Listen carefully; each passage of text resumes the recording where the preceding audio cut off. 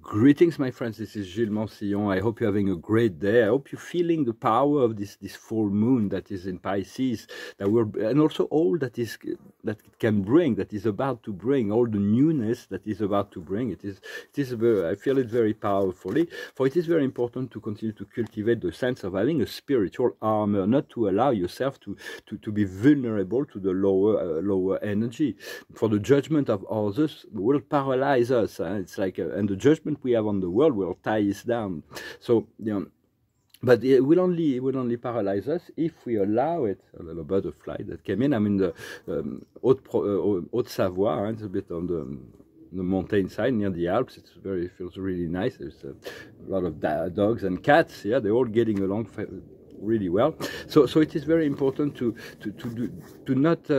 not take criticism personally. And for a lot of people, I have a lot of self-criticism and criticism, but it's just a reminder to change, to learn, to grow. It's just so do not take it personally. And when it comes from the inside, when there is a criticism that can come from the inside, all the worries and negative thoughts do not belong to us. They belong to the matrix. It's like those floating thoughts. So do not empower them. But when there is a profound thought that seems to be like a heavy criticism, it is like Chronos. It is karma. It is a guardian group. It is not from our guides. Our guides never criticize us. They allow us to choose whatever we want.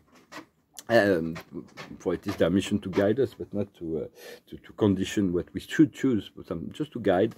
But the guardian groups have a responsibility to awaken us. Sometimes they're kicking us a little bit. So just not to take it personally, to be gentle with yourself and with others as much as possible.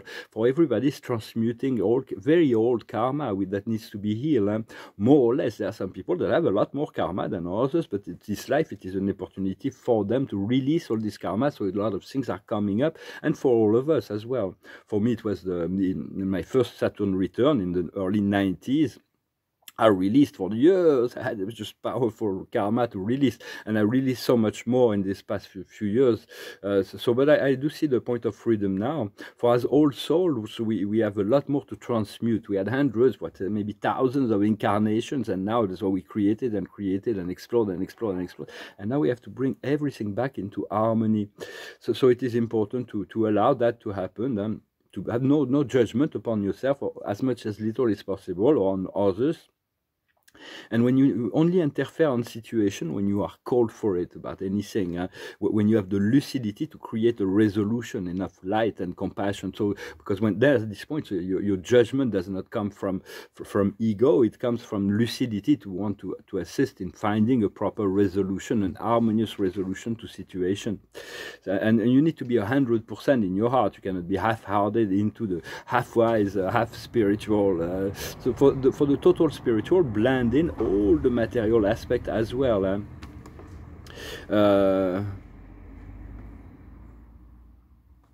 And letting go of all expectation about anything or anyone. So that's the best way that life will provide the best possible, because otherwise we create limitation in our level of reality. So I come and I'm just offering some perspective, some guidance, some ideas, some wisdom. For the observer of the day is the message in the bottle, to read all the signs that life sends us. The highest wisdom is here and now. There is this past and future, but within the here and now there is so much that is still to be discovered in the letting go of this projection into the future. But for the here and now, we'll tell you what the future will bring, and then in order for you to prepare. What needs to be understood is the blessings, the unexpected miracle, something that is so far beyond what we believe to be able to create or to manifest or to deserve even. It is, we have to accept the judgment of our higher self and the good things, the blessings of the universe. What we need to do is chop up some wood. It means to get ready, to get ready for what is to come, and to create to envision already the most ideal situation, to move into this paradise timeline, and the outcome will be higher power. We're going to be able to work more and more with all kinds of higher spiritual beings and higher powers. So for now, you have this power to awaken. It was Melchizedek, I was talking about that. And so what do you want to awaken? And then once you know what you want to awaken, you can use that mantra or even speak it loudly. Awaken, awaken, awaken. I'm awakening, awakening, awakening. Awaken, awaken, awaken. Awaken, awaken, awaken. Awaken, awaken, awaken. What is it is awakening? And by doing that, you're awakening something within yourself. What is it you want to awaken? This is the power to awaken this power, this freedom. I was so just a little mantra, a little exercise. Awaken, awaken, awaken, awaken. I'm awakening. So it is. I was in a very public place yesterday, and I was observing people, and I realized that through the unity field, if I could look at any group, any person that I do not know, but just from their physical, what they emanate, I could know not what they're thinking, but the general level of their experience and vibration. And so I would see a couple of people passing by. I would see them depending on what they project. I could see I have the frequency, the vibration, and then the little dog that like sniffing around next to them, and the little bird that was coming down next to the dog. And it's like all those visions through the unified field we are able to integrate. More difficult with trees, their consciousness is so high, or mineral, but we're getting much from them. I'm talking about localized group, not on the. I cannot perceive. I could not even think to perceive the totality of human consciousness at this point as a planetary logo like Lord Buddha or Sanat Kumara. But it's coming at the pace that we're comfortable with. Tomorrow I'm going to try to talk about the silent observer. For the silent observer is a great big ship that is called the Phoenix, but it's also the presence of the I Am presence. For all of the spiritual realm, it's like a silent observer. They're observing all things and they're monitoring all things in relationship to human will and action. So it's like always, and so we pass from non-being, from invisible into the consciousness, that so it becomes more visible. God being the absolute non-being in many sense. What is going on is there is a transformation between the electromagnetic in the physical, and in the physical realm, everything is in electromagnetic, from the greatest galaxy to the smallest particle. Everything is based on the harmonization of the positive and the negative charge of energy. And but we're moving into a crystalline field that is unified, and the photonic rather than electronic, it will be photonic reality. It's more ethereal sort of reality. For it is Chiron is actually the planet Chiron is the wounded healer. It will show us our wounds right now. So, and all the traumas, understanding all the traumas are blocked energies that we have within ourselves. Until we face it, we cannot release it, and then it will plague us. So it's like right now it's an opportunity to release all the traumas. Think of love and compassion for yourself. Let go of blame, shame, guilt, judgment, self-criticism, and forgive others or as well, and just accept the forgiveness and turn into the light when you feel like you have negative things to deal with. Just have the presence of mind to ask for the light, to ask for love, to receive the love of God, the enlightenment. For we're moving into, there's going to be great event that will happen on the world stage as well, the physical stage, and the Galactic Federation is coming closer. But for us, there will be so much more to do on the physical plane on this mission before we are free and able to return to live on the higher ascended realm. But it has to be the continuation of this physical existence has to be eventually we tune into the frequency of the soul and the spirit, and we move into freedom, abundance, joy, serenity. And so it will be very pleasant to continue this, to finish this mission, because most of the work has been done. For we're getting ready for this new plateau and this heavenly freedom, and whatever we call the soul test or the fears, they actually it's just to be transmuted into love and light. For all the fears are blockages, and it's normal sometimes to feel alone, to feel abandoned, to feel the fear or the doubt or the stress or whatever. But it's just about learning to move beyond that, and by whichever means and whichever speed, we all different, but we're learning to become ascended master. Teachers of light, light workers, and the Galactic Federation will come. We're like the ground crew, and they are the space force that will come to assist to anchor the whole program of the Golden Age. So it will be very powerful, but we do have to do the work, the inner work down here. We are the way shower to become the teacher of light.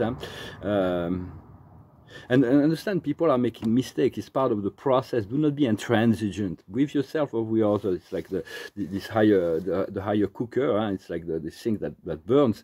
There is like from perhaps the energetic medicine in Chinese, for instance, is like or Buddhist. There is the explanation of the world is the inner world is created a lot of settled energy, and it is programmed in a certain way. And this cooker is then transitions to that things have to be a certain way. If somebody makes a mistake, it will be cancelled.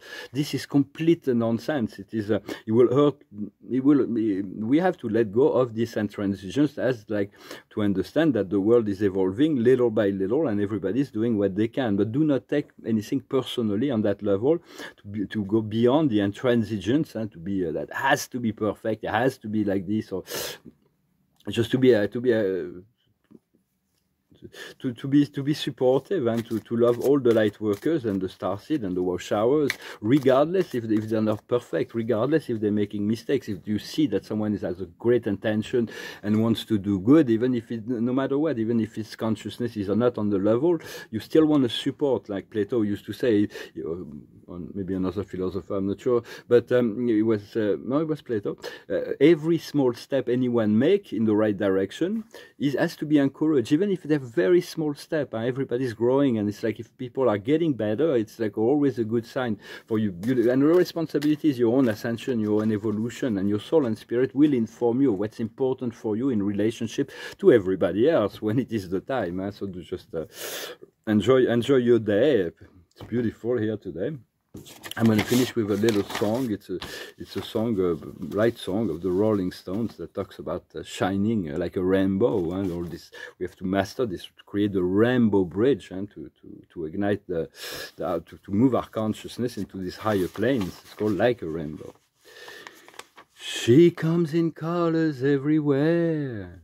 She combs her hair, she's like a rainbow, coming colors in the air, oh everywhere, she comes in color.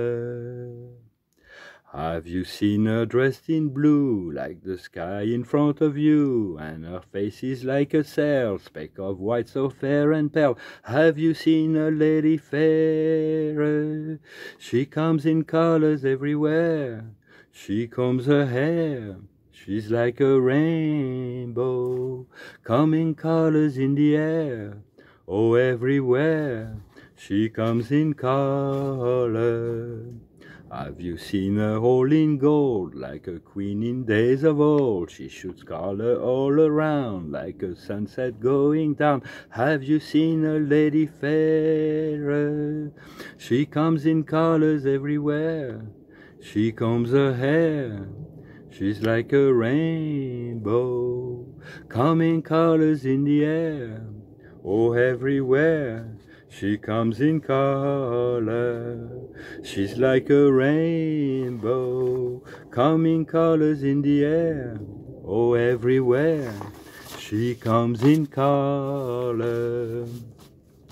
So I hope you're feeling good, and you continue to cultivate this appreciation for what is to come, yet continue to create not shield around your heart, but shield against to have enough mental discipline not to allow any lower force to interfere within your joy. Metatron was saying you shouldn't give more than 15 seconds to someone who wants to take away your joy in life. So just 15 seconds is as much as you can give to lower energy. Then it is important. Otherwise, you gain momentum and rhythm. So we're learning that, we're transmuting much. And thank you very much for liking, sharing, commenting, and subscribing. Thank you very much for your donations. If you want a private session, you can send me an email. I'm going to see what to pull one more card from the. To see what the Archangel wanted to. So it's about releasing this responsibility. If we continue to always be in relationship to what others want, to please everybody else, we find ourselves exhausted. And it says, ask the angel to put the right people capable to assist you on your way. You are working too much. You're always doing too much to please others. So relax and take it easy, because even in terms of work, we're going to move into a state where working 3 days a week will be plenty, because people, if they have 4 days to relax, or 4 days a week, to work a lot less, because when people are more time for themselves and to be relaxed, they're so much more efficient. They create it's so much more enjoyable to do what they have to do, and then when they are stressed and overworked. And so just take your time for yourself, to take your time to ease your mind, to relax, to find the inner peace. Even if there is those challenges, maybe sometimes on the outside world, and to just connect to this. There is many ways to connect to our higher self, and it will unfold more and more. It's going to become more and more clear. I thank you very much. I wish you a wonderful day, and I'll talk to you later. Namaste.